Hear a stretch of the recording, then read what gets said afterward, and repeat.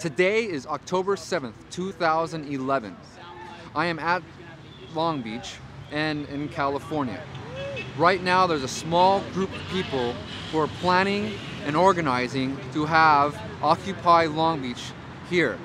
They're working on permits, sites, and beginning to have signs prepared. They're working on the legal issues of trying to create a civil meeting in which to have a 24-hour event.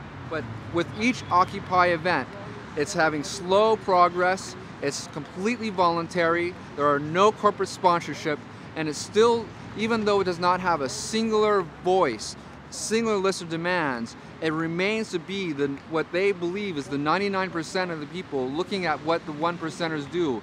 And what's great about this is that it's open-ended, it's not coming out of a single issue, it's listening to the people around them.